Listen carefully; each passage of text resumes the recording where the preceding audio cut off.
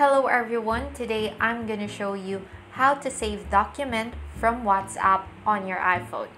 So without further ado, let's get to it. So first, head over to your WhatsApp and then just open one of your conversation that has a document or a PDF file that you want to download. And once you've done that, just simply tap and hold the file or document until something like this shows on your screen. And after that, just click on this forward button. And then next, at the bottom right corner of your screen, you will see the share icon right here.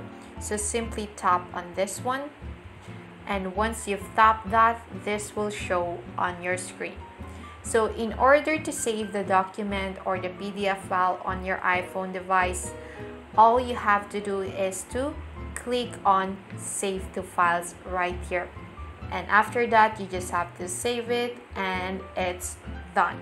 So that's how you can easily save documents from your WhatsApp using your iPhone. So I hope this video helps you.